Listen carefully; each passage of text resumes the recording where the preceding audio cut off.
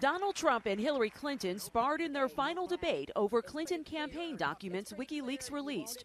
Clinton claimed Russian President Vladimir Putin is responsible and is trying to influence the election. Putin, from everything I see, has no respect for this person. Well, that's because he'd rather have a puppet as president of the United States. No puppet. And it's pretty clear. You're the puppet. Trump repeated his call for a wall to keep Mexicans from crossing the border illegally. Once the border is secured, at a later date, we'll make a determination as to the rest.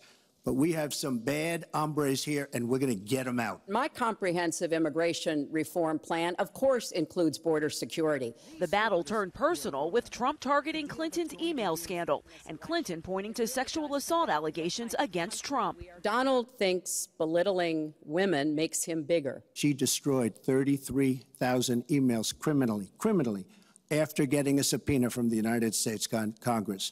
10% of voters are still not fully committed, and this was their last chance to see the candidates battle it out.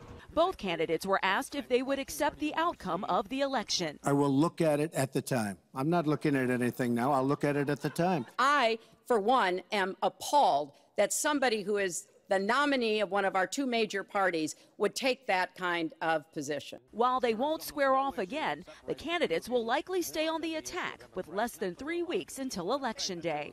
Danielle Nottingham, KUAM Guam's News Network.